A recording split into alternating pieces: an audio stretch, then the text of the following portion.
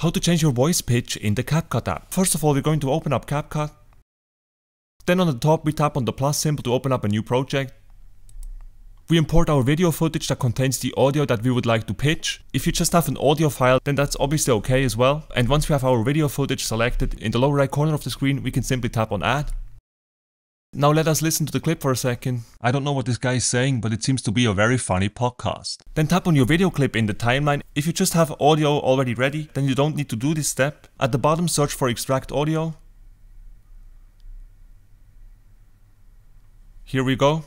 Tap on that.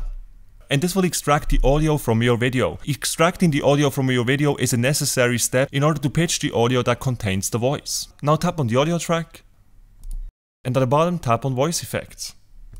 You can now use one of these first effects here to change your voice pitch. If you use deep here, you will have a really deep voice, kinda like Darth Vader. I don't know what this guy is saying, but it seems to be a very funny podcast. Or you can change it to a really high-pitched voice by choosing high here. I don't know what this guy is saying, but it seems to be a very funny podcast. If you swipe here, you will also find some other interesting ones.